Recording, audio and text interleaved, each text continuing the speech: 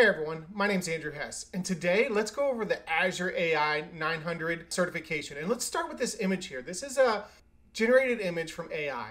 And think about how this image was generated, right? It was generated by using some text, right? I didn't upload an image, but I gave it some text. I said the words like plants, sunset, office background, and then I made it blurry. Told the AI some keywords, and I allowed it to generate, using generative AI, allowed it to generate images based off of my text. So you can do it the other way too, of course, right? So you can have an image and have it generate text based off your image. So kind of think about that, and then think about how embeddings work. So when you go into ChatGPT or another AI model, you have embeddings, and these are 3D representations of words. Like imagine a cube of space, and words are kind of grouped together that are close. Like Paris and France might be close together. Dog and cat might be close together. But the word skateboard is kind of far, but maybe not too far, right? But maybe skateboard and palace may be pretty far away. So think about that 3D representation of words, and that's how it guesses or makes predictions on how to create the image like you see here. So I'm not going to go into specific questions, but we are going to study and kind of go over sections that you can learn on for the Azure AI 900 certification.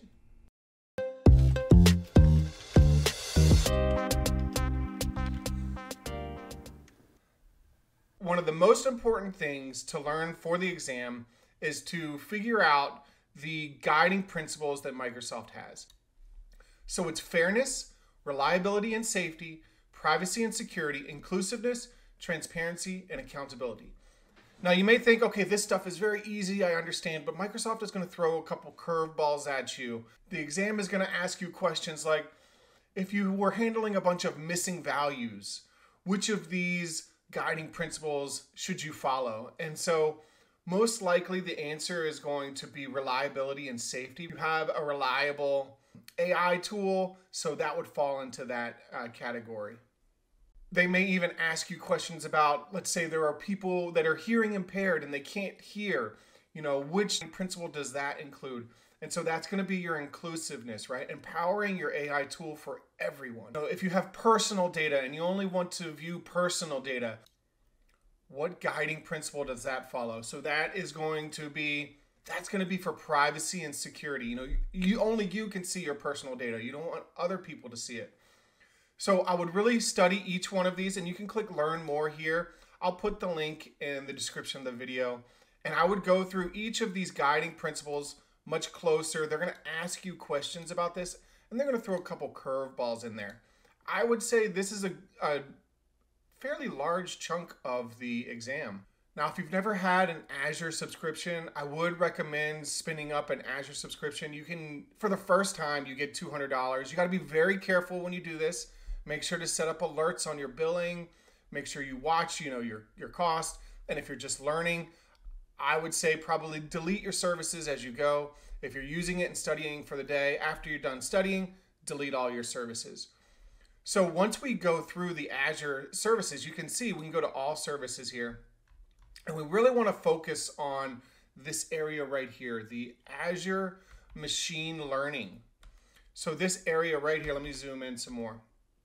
You want to focus on Azure AI Services, which was Cognitive Services before. They just gave it a rename. So that does come with some free training, classify images, anomaly detectors. So this is another form of machine learning. It's very important for the exam. You need to go through each one of these. Face APIs, speech services, Azure Machine Learning, custom vision. You need to know the difference between vision and custom vision. Make sure you study that. So you have computer vision here and you have custom vision. Make sure to understand the differences. There are going to be questions on the differences between the two. Then you have document intelligences. Language. Language is actually NLP, natural language processing. So understand language on the AI services. There may be some bot questions on there, but you don't need to go through any of the coding or understanding how to code yet in these questions. So these are the important ones. Check out Azure AI Services. When you get in here closer, you can see document intelligence, anomaly translator, Q&A maker. So this is the classic name. This is very important. Questions like the Q&A maker are actually on here. Q&A maker did get renamed. I believe it got renamed to custom question answering. So this is like you upload a fact document and then you can ask questions based on your document and return answers. AI or machine learning. You just need to know a broad generalization of what they are and how they work. You need to understand the different types of machine learning. You have regression, classification, and clustering. And classification is actually split up between two types of classification. That's binary and multi-class. So when you think binary, I think true or false, yes or no. Multi-class is you have a set of choices that you can classify things as. Think of maybe something like flowers. You have dandelions, daisies, and roses. And so you classify the machine to set those flowers in one of those exact classes. Next is going to be clustering. Clustering normally has to do with any time they use the word group. So we want to put them in groups, but we're not identifying the groups exactly like we did on the multi-class classification. Like we just kind of group them in different groups that relate. And then finally is regression. Regression to me is more about predicting. So if we scroll down right here, the number of ice creams sold on a given day. So we're trying to predict, based on how many ice creams we will sell based on temperature, rainfall, and wind speed, which obviously rain may affect the sales of ice cream. Let's go through the other ones after I kind of just gave you a brief overview. Binary classification. To me, this is true, false. So whether a patient is a risk for diabetes, true or false. Multi-class classification. They'd use the species of penguin, right? So they have 3 different species of penguin based on the image, I guess, is one way you could do it. You could say which species does the penguin belong to. You need to understand the difference between unsupervised machine learning and supervised machine learning. So unsupervised machine learning involves training models using data that consists only of feature values. So we'll get into more about features and labels in just a minute. But just remember, you need to understand supervised and unsupervised machine learning. And finally, as I was speaking about clustering before, so usually when you see that word group, that means clustering. You're grouping similar flowers based on their size, based on the number of leaves and number of petals. They're not identified as all dandelions. They're not identified as all roses, but you're grouping them based on their size and the number of leaves they have. So you need to be very careful with each of these types of machine learning and go through each one. On a deeper dive of each one of the machine learnings, you need to understand how they can be evaluated. So if we go into regression evaluation metrics, you can learn that it could be decided by a mean absolute error, mean squared error, root mean squared error, and coefficient determination. Now you don't have to know exactly how each one of these works right now, but you just need to understand the basic fundamentals of it. So you see you have a regression line. That's what regression is about, is how close it is based on the difference between the predicted and actual values. You can calculate them based on some common metrics. So just know how regression works and kind of study up on that area. When you do binary classification, make sure you understand this chart. True negatives, false positives, false negatives, true positives. Study this chart. Understand that how this chart is. There are also other ways to evaluate the binary metrics. And you have, let's see, the F1 score, the area under the curve. So pay attention to these. The precision. All of these are very important. Understanding how you evaluate each of the classifications is pretty important. And what's the difference between a feature and a label? You really need to study this. The difference between a feature and a label. This is basic machine learning. What they are: input data used to train the model. Labels, the output data the model aims to predict, right? So a label is what you're trying to predict, how many sales you will have of the ice cream. The input data will then be, okay, the temperature, Is it raining outside? These are your features. And so I gave you the example of ice cream, but look at the example ChatGPT says here. Predicting house prices. The feature is the number of bedrooms, square footage, and locations. These are things that change the price. And the label is the actual price. All right, so next up is the difference with feature engineering, feature selection, feature deployment. Then you have model evaluation, model training. And so pay attention to these words. Feature engineering. Engineering means what? To make. So making is feature engineering. So you make a feature. Think about this. Feature selection. So this is picking, identifying, selecting, right? It's in the definition. Feature selection is to identify the most important features in a data set. Then deployment, right? So the process of the chosen features into a production environment. So this is deploying the features there. Ensure that the model receives correct input in real-world application. Then you have model evaluation. So you got to understand that the process of machine learning, right? The accuracy, the precision, and then you have model training. All right, so these were my exact notes. And if you can't read my handwriting, I'll walk through it. So feature engineering, create new features from raw data to improve performance of machine learning. Feature selection, this is where you identify, you pick. Model deployment, making a trained learning model available. So model evaluation, this is examine. This is assessing the performance. Model training, teaching a model. So this is where you train it and you teach a model what you want to learn on. Also, make sure that you study on pipelines and Azure machine learning. So Azure machine learning, make sure you understand how pipelines work and look. So how it follows kind of like a Power Automate workflow. Some of the things that it could do is maybe split the data. Why should you split the data? So you also need to understand the inputs and outputs of a pipeline. Just think broader questions, right? So the jobs are through a REST API. You would use a key, right? So another thing is that you need a key. So you need a key in order to do an Azure pipeline. So there's two things you need. You need the REST API and a key. So when you're in pipelines, which things can you drag and drop, right? So you can drag and drop a data set. You can drag and drop a module. So you need to pay attention to that. They're going to ask you very broad questions about doing this in Azure Machine Learning Designer. Maybe set up a free instance and kind of play around with it. See what you can do there. When you use machine learning, it's very important to use separate data, right? So that's a very important concept that you need to know. When you test, this is another set of data. When you validate, it's another set of data used to tune the models. Make sure to use different sets of data. And this may be one reason you split your data in half.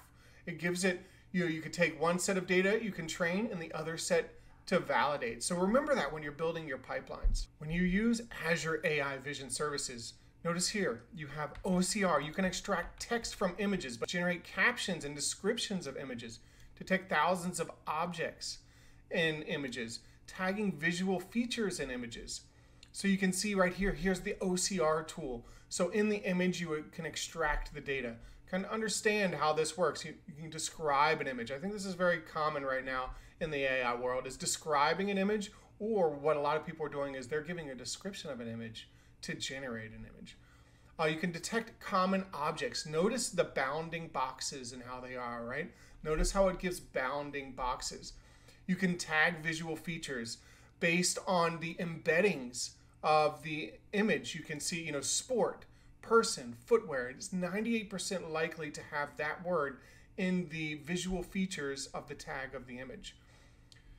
Image classification, once again, so we have apples, bananas, and oranges. Notice that classification word is coming in here, right? We have three different groups. Is it an apple, a banana, or an orange? And you can see here the bounding boxes again, object detection of the bounding boxes. Also remember, there's a whole different Azure service that detects faces, face analysis on Azure. So there's a face service, Azure face service, that can return the rectangle coordinates for human faces, right? So this is going to be how you can detect faces, get features, glasses, head pose, mask, etc. There's going to be questions like, what can make the Azure face image not come in clear? And one of the main things is very sharp angles of faces, right? So glasses is not going to be a problem for detecting face, but it's sharp angles in an image. Let's see if we can find that exact wording. So right here, other issues, face detection can be impaired by extreme face angles, extreme lighting, and occlusion. Objects blocking the face, such as a hand. Glasses were okay. It did detect the glasses. It can detect whether a person is wearing glasses or not, the head pose. But just think about, for more accurate results in the face image, one of the big things is extreme face angles. So when we talk about how to deploy these models, notice here container deployment. To use a container, you pull the container from the registry and deploy it. So remember, a Docker server, a container instance, but most importantly, AKS, Azure Kubernetes Service Cluster. So this is understanding containers and how you deploy your services. So you need to do a little bit of studying here. There's a few questions, not many, but make sure you understand how containers are. I would also broadly just kind of understand the difference between deep learning and machine learning. So here, deep learning is a subset of machine learning based on neural networks that permit a machine to train itself to perform a task. So notice deep learning is a subset of machine learning. So machine learning is a subset of artificial intelligence, AI, that includes techniques that machines to improve tasks. So then AI is pretty much how we mimic the brain, right? It's human intelligence, to mimic human intelligence. So deep learning, subset of machine learning, subset of artificial intelligence. We have about two more main things that are topics of the exam currently that I saw, and that's Azure AI Search. So you need to pay attention to Azure AI Search. Full text search and analysis. You need to understand how you can use a natural language to search different topics. You have NER, which is named entity recognition. This to me is very similar to synonyms also. It's a key task in natural language processing. So it identifies entities like names, dates, location, and text and classifies them into categories. And then you can see how it works. So this is just straight out of ChatGPT. I'm using generative AI to study AI. I totally recommend it. And so the input text, you can see that John Smith goes in, and the tokenization and the entity recognition. Look at how it recognizes the names and then categorizes it, right? So John Smith, person, New York, location, date, location, date. That's what NER is, named entity recognition. Currently, right now, Azure AI supports two of the most common languages in Azure AI. That's Python and R. Remember that. They're going to ask you questions about, which languages can you use? Python and R. Language Understanding Intelligence Services. So the exam is going to change, right? The exam's almost never the same. They do take like pools of questions and they take them from the history, but AI is changing so fast. So we just have to think about utterances or examples. They're phrases or sentences that people might use, and they help train the Lewis model. I would like to build a table for two. If you're building a chatbot, it's kind of works in the natural language processing, so it can understand what an utterance is.